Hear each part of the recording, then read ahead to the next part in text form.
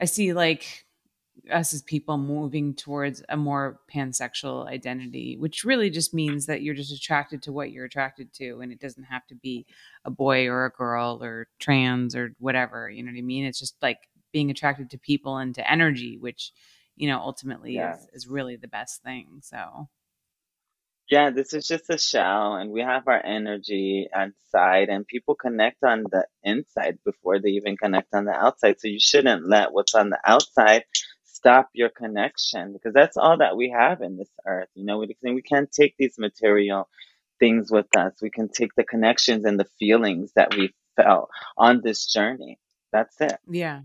Yeah, no, you're right. I always try to think of whenever I'm struggling with like, what matters in life, I always try to think of like, okay, what would I think on my deathbed? Would I think like, wow, really wish I'd bought like more Louis Vuitton bags? Or do I Right. wish that I had like spent more time with the people I loved, made more connections with people, um, made people feel good and loved and showed people how much they loved. Like, I always try to identify it in that way. Like, how would I feel about this sitting on my deathbed? And that usually kind of helps me like center, what's important in life. So, and I think connection is definitely one of those things.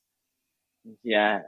And I like the fact that now we have freedom to perform how we want to, and we're not in these roles, these hyper masculine roles that are kind of derogatory for us trans women. Thank you so much for watching. If you enjoyed the show, make sure that you subscribe so you don't miss a single episode. And go check out all the other videos. I film every single one of my podcasts. And if you want to listen to the audio version, I'm on iTunes and all the other podcast platforms. Visit hollyrandalljunfiltered.com to find out more.